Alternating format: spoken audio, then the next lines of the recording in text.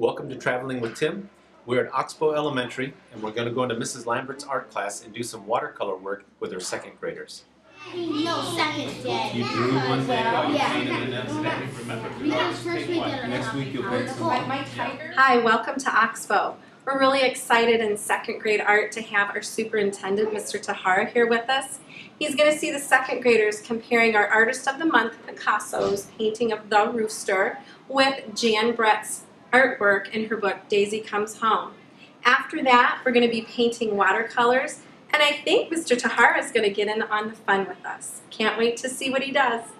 I have to have two palettes because one might have green in it. I don't know what color. Do you like my shade? Do you like my color? I feel that the role of art in the schools is very critical for upper level thinking.